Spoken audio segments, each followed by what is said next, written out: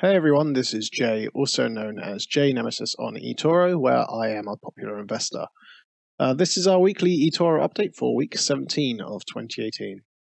Our weekly stats this week, we are plus 9.73% on the portfolio, minus 1.3% on the realized profit this week, and 26 trades were closed in total. Top news this week, earnings season is upon us, and this week was extremely busy, so busy that I will simply be unable to cover all of the different earnings reports in this video, as well as the report that goes along with this video. So I'll be making a separate article or a separate post on eToro about that specifically over the coming couple of days for the major earning reports that I've gone through this week. So if you want to find out more about earnings, then unfortunately you're going to only really get surface level stuff in this video. But hopefully I can go into that in more detail in an article later on in the week. EOS has been added to eToro. So EOS, as many of you will know by now, is one of my favorite cryptocurrencies, probably my favorite cryptocurrency out of everything out there at the moment.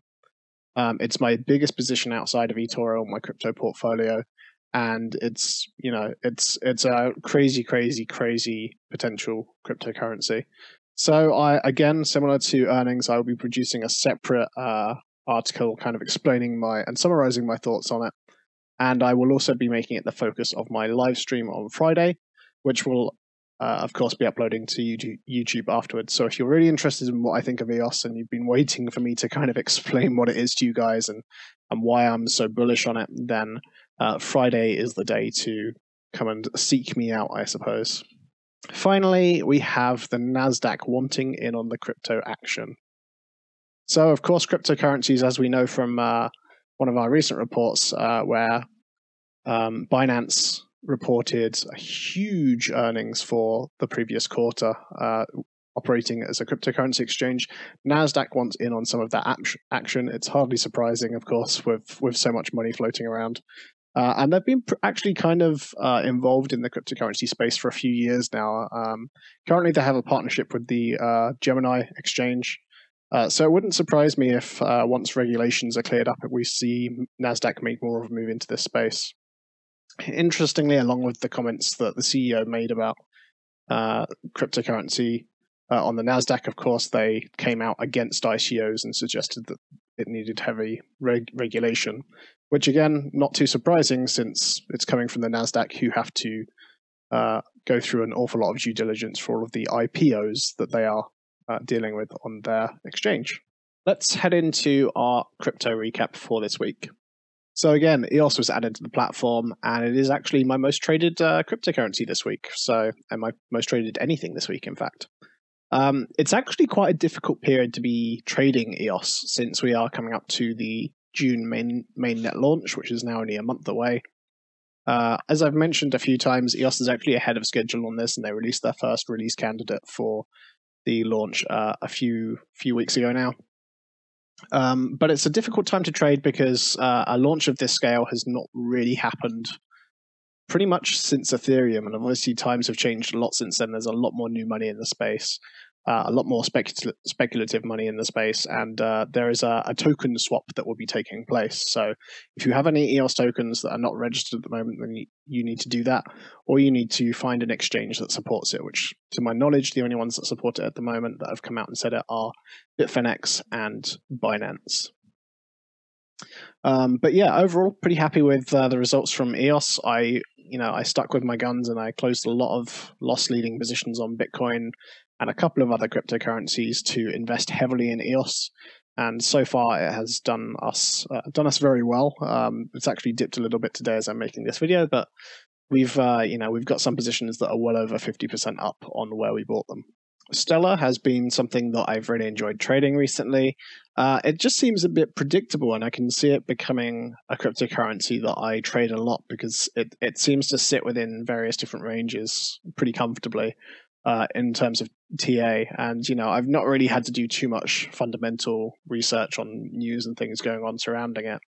So Stellar's one that I'm hoping to trade a bit more, even though my results have been kind of mixed so far. I'm actually pretty confident in my ability to trade Stellar to a good level. Litecoin. So Litecoin is something that I've said for a while I've had a few concerns about, and I've really ummed and ahed about its potential place in the market in the long term. And recently we've seen it drop a couple of positions on CoinMarketCap. It's now behind EOS and Cardano. And it just feels like, despite the potential it has to work alongside a lot of the technologies that are used in Bitcoin with SegWit and Lightning Network, it just doesn't really feel like it has a USP at this point. So Litecoin's one that I'm probably going to slowly close out a few positions until I'm, on a pretty light position with them. No pun intended. But yeah, I'm really not too sure about the long-term viability of Litecoin anymore.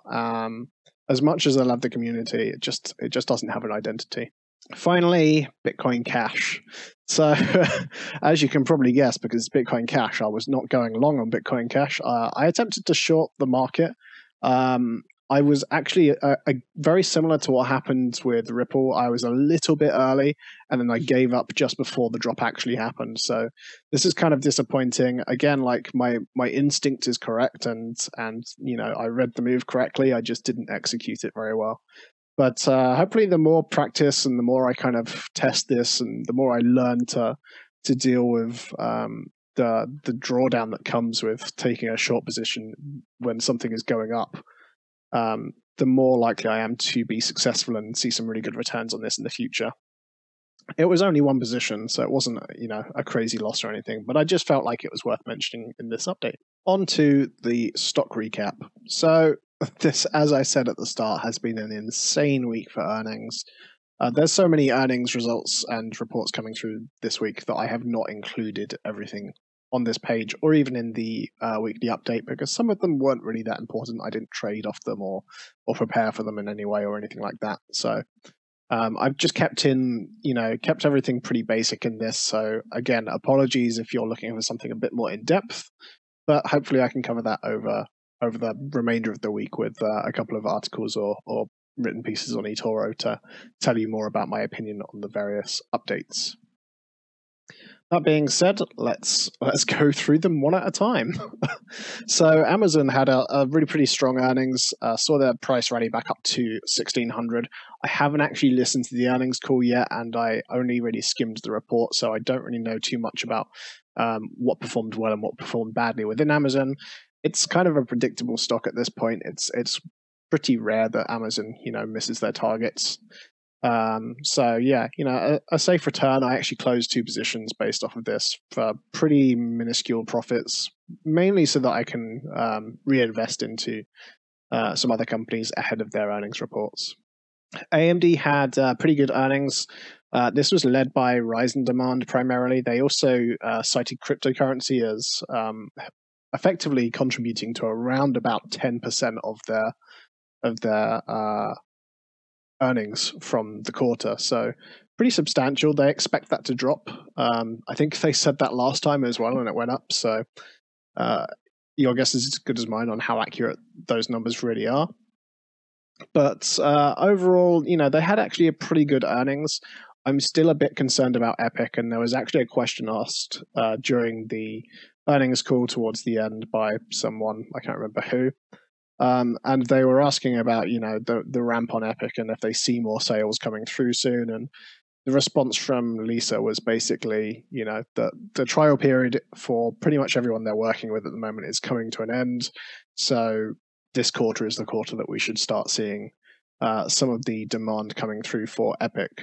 And they haven't really seen any indications of people not liking the product or any delays to adoption, aside from just waiting for the trial period to end. So actually AMD is looking pretty good, but again, I reduced my exposure slightly because I'm just overexposed to it at this point, and I don't see the reward being there as much as it was when I first started trading AMD. And of course, if you've checked my quarterly report, I haven't actually been that good at trading it. So yeah, that is AMD. Facebook, I had 2 shorts open on Facebook. I was, I already knew that I had slightly missed the opportunity to close it in a profit. So I was sitting on the loss, and I figured it was worth waiting for earnings, just in case earnings, they didn't hit their targets or whatever, and it went down a bit. That didn't happen. They didn't have an exceptional earnings either. They basically went back up to where they were before the earnings report came out, because it dropped a little bit before the earnings report. Then the earnings came out, went back up. So I closed them both at a loss. Nothing too crazy. Snapchat, again, pretty simple. I closed my trades ahead of their earnings report. I'll wait and see which way it goes. But for the moment, I'm still pretty bearish on it, and I've been trading them bearishly with a lot of short positions. And I suspect that will continue, but I'm going to wait until after their earnings, which will be this week, to decide if I want to keep trading them that way or not. Google had a pretty good earnings overall. There was some concern around a few different areas, actually, but for me, the most interesting one, I think, was Nest, where they made some pretty substantial losses. They were investing very heavily, and of course, the investors were not too keen on investing in massive loss-leading products, I guess. Personally, I actually think that it's pretty important for Google to be fighting for that territory of smart devices within the home, because otherwise, Amazon's just going to take it all. So, swings and roundabouts, I guess. But basically, we got a small loss on our Google positions. We opened 2 positions just for earnings. They both went against us, and I think they were around about 2 or 3% loss on each of them. So nothing to cry about, but a bit of a shame that we couldn't really make something a bit better out of that. First Solar. So First Solar, again, one of my best performing cryptocurrencies recently, and their earnings didn't disappoint. They smashed their earnings. They hit $0.85 earnings per share. And of course, they opened the earnings call with an announcement of a new factory being built in the US, which will take about 18 months or so to build. This is actually important for quite a few reasons, not least because of the trade war stuff. So, if that situation escalates and they manage to get this factory up and online pretty early, then they're going to be absolutely fine, because they won't need to import things for the US market. They will have a factory that can kind of sustain that region of the world. So that's some pretty good news. They've also seen very strong demand for their Series 5 stuff, and Series 6 is coming along really well as well. So there's really nothing bad going on in First Solar at the moment, apart from a few small delays on some of the big projects that they're working on. But that's kind of just expected with the kind of work that they do. Spotify has been an interesting stock since it first floated a week or so ago. I've closed a few small green trades, going bullish on it, and their earnings is due this week, so I will be opening a few more positions as we head into that. I'm actually very bullish on Spotify. I see them having similar potential in terms of a stock, and similar movement in terms of a stock to something like Netflix.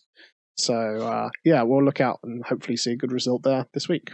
Twitter also released their earnings this week.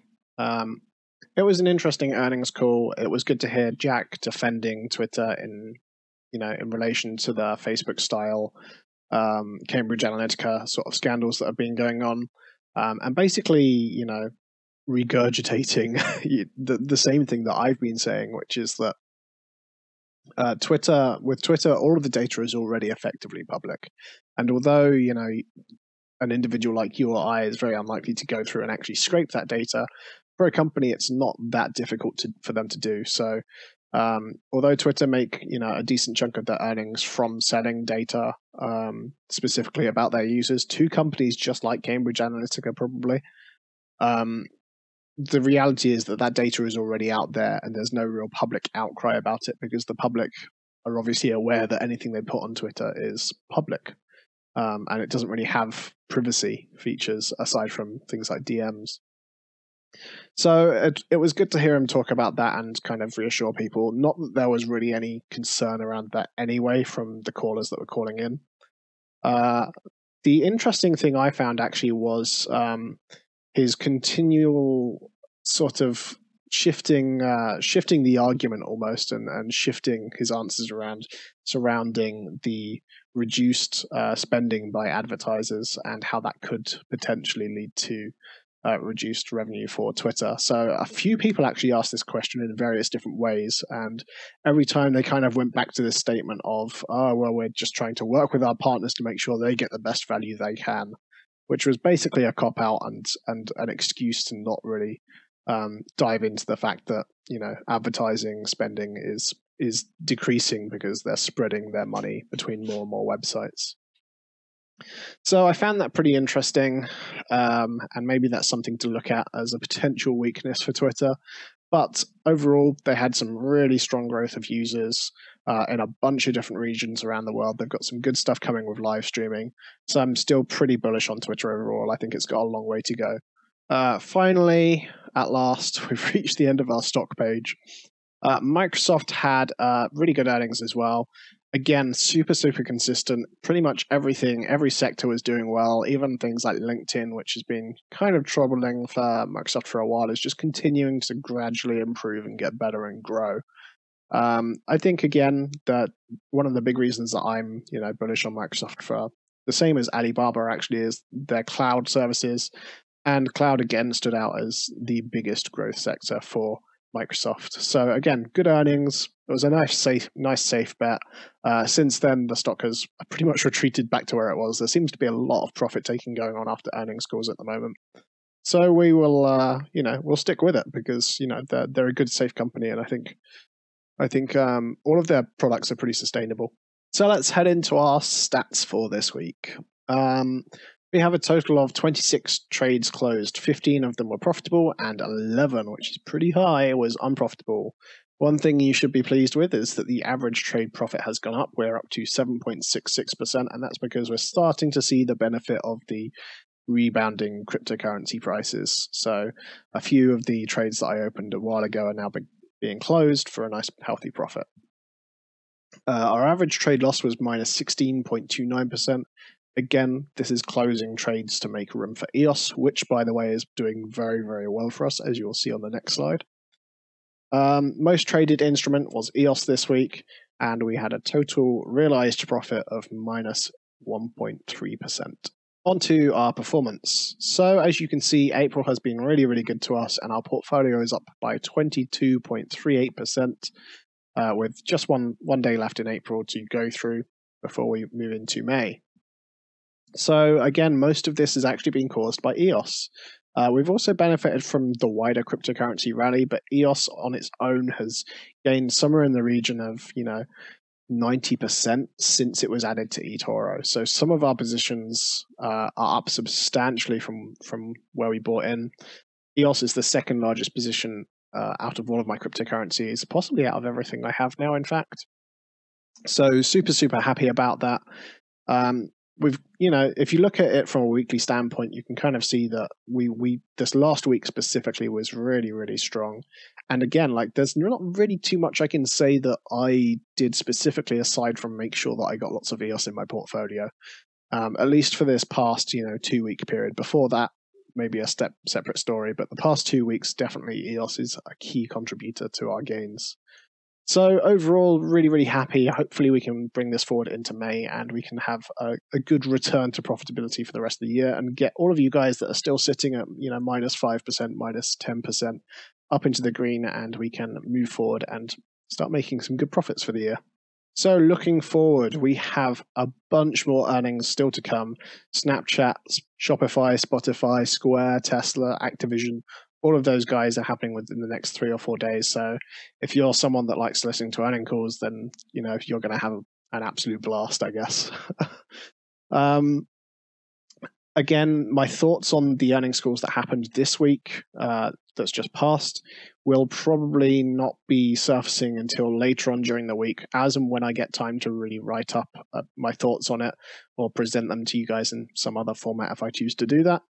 And the reason for this is that, for me, I think it's more important that I understand the earnings and I look at the information and decide what I'm going to do based on it before I then tell you what that is. I think it's more important for me to get into the positions that I want to be in, and act based off of that information before I tell you how I've acted. That's just common sense, I guess. And of course, it's super busy. So finally, we have the last thing on here, which is something that was added really last minute. There is now real stock trading live on eToro. So I was presented with this pop-up today, actually, when I tried to open a Spotify position ahead of their earnings. And yeah, if you're buying a stock without any leverage and in a long position, you'll be getting the real stock, owned, I think, by eToro, not by us directly. So kind of interesting. I'm interested to see where this goes. There's a lot of possibilities for things like earning all of the dividend fees from stocks like Microsoft, for example. So maybe we'll see an increase in dividend style trading. Perhaps they're planning on adding more stocks to the website. Perhaps they're planning on expanding to new markets. Maybe Canada's going to come back onto eToro, but I guess then they wouldn't be able to open any shorts and they wouldn't be able to use any leverage. I'm not really sure where this is going, but I can only really see it as a good thing. So it's pretty exciting. Again, it's just happened, so please don't bombard me with questions because I just don't have the answers. I'm pretty much as in the dark on this as all of you guys. So yeah, we'll wait and see where this goes. But it's exciting, and I'm looking forward to hearing more about how exactly this is going to benefit us as users. Well, that sums up for this week, I guess. Again, really sorry I couldn't focus as much on things as I wanted to, but this video would probably be like an hour and a half long if I did that. So thanks for watching, guys. If you like this, then please subscribe. Follow me on Twitter. Follow me on Twitch. Follow me on eToro. Follow me on Facebook. Follow me on LinkedIn. Just go nuts. Just follow me everywhere. Thanks for watching, guys, and I'll see you all next time.